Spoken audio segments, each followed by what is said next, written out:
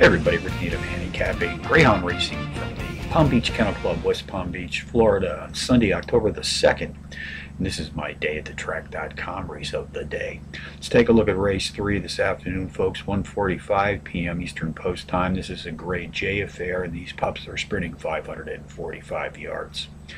Using Quick Dog software, I've isolated a power pup to put on top of my multiple entry contenders list, and on this entry this afternoon, number 3, Night Utah, I'll make a win, place, and show wager.